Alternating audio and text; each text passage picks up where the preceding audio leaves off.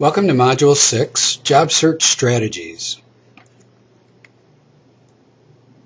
When you're getting ready to do your job search, first thing you need to do is know about yourself and be prepared to talk about the following to employers. Understand how your education has prepared you for the job, think about the experience you've had, and then identify your skills and abilities, your interests, your values, and goals, and be ready to talk about those in an interview. Know the job market. What types of jobs are you looking for?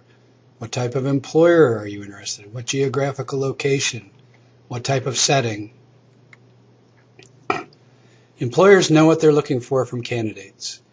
They want somebody with a strong academic skills, which is usually a 3.0 GPA and higher, excellent communication skills, critical thinking, adaptability and flexibility, self-discipline, leadership, team orientation, computer skills, experience, people that are goal-oriented, and someone who's knowledgeable about their company.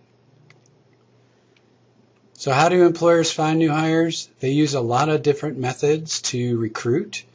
They'll use internships and co-op programs. They contact faculty members, asking them for referrals. They'll interact with student clubs on campus. Now more and more employers are using temp agencies, hiring people as a temp first and then hiring them full-time after they've tried them out.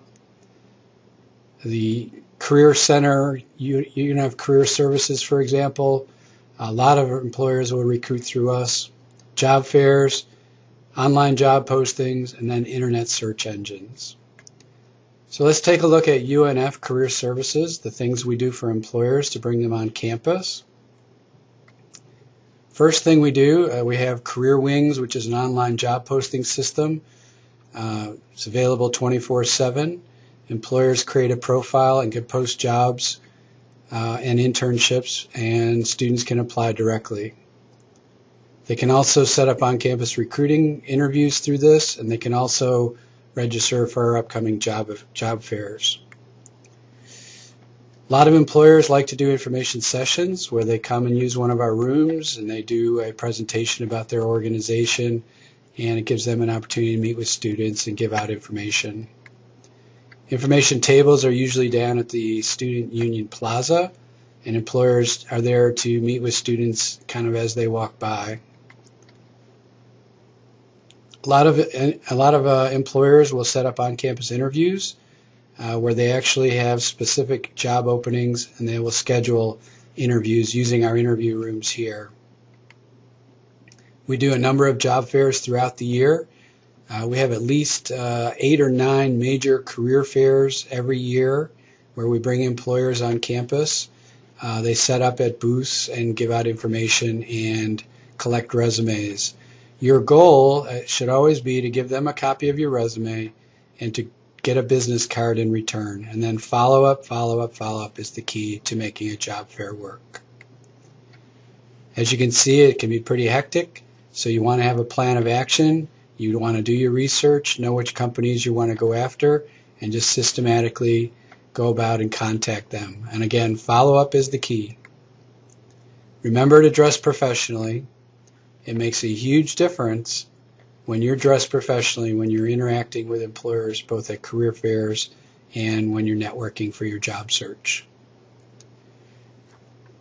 Internet job postings, they say that 14% of people get their jobs by responding to job postings, so it's kind of a low percentage, but it's definitely a way to get a job. So Career Builder, JobWeb, Monster, and some of the other ones, definitely worth a look, but remember that you're competing with thousands and thousands of other candidates when you're applying in this system. So like I said, it is kind of low percentage.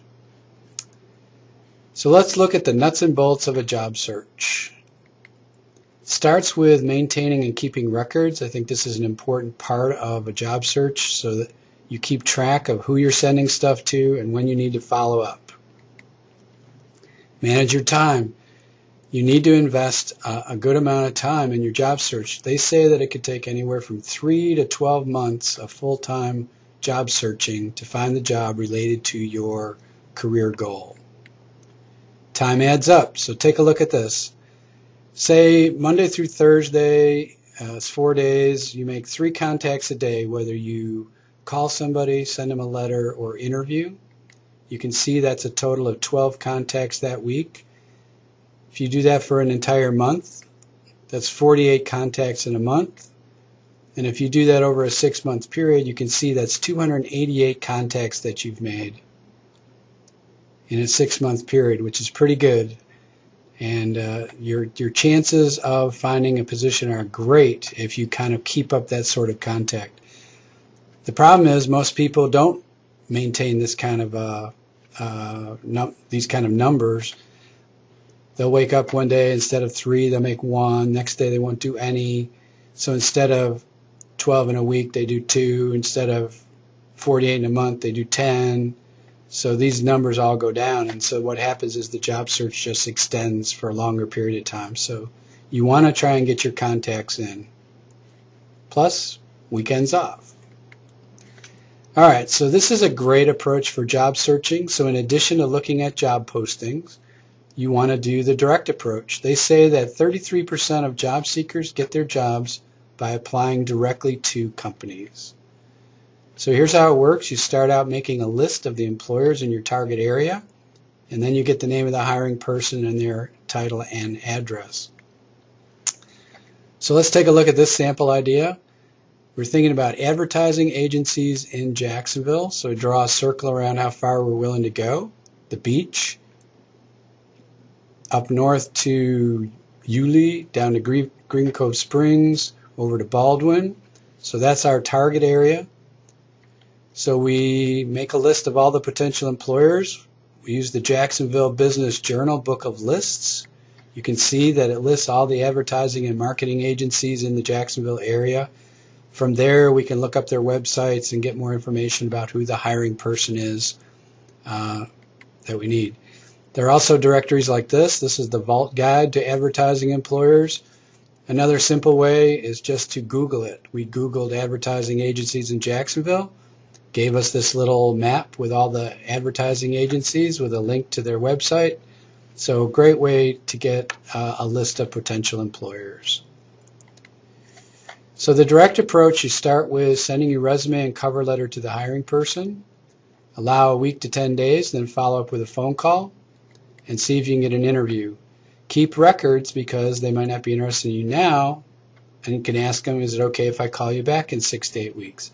And then 6 or 8 weeks later, call them back and just keep calling them like that because you never know when it's going to happen where they have an opening. 33% of people get their jobs through direct approach.